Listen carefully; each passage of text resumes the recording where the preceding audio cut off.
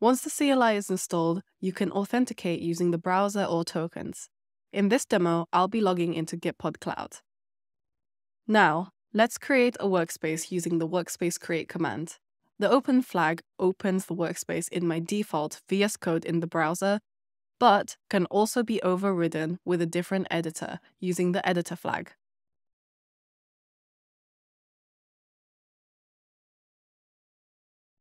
You can also create a new workspace with SSH. The Gitpod CLI can be used to list, start, and delete workspaces right from the command line.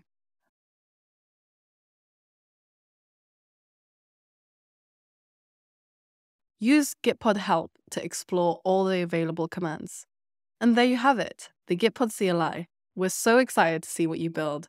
If you have any feedback or comments as we continue to build out the functionality of the CLI, we'd love to hear them.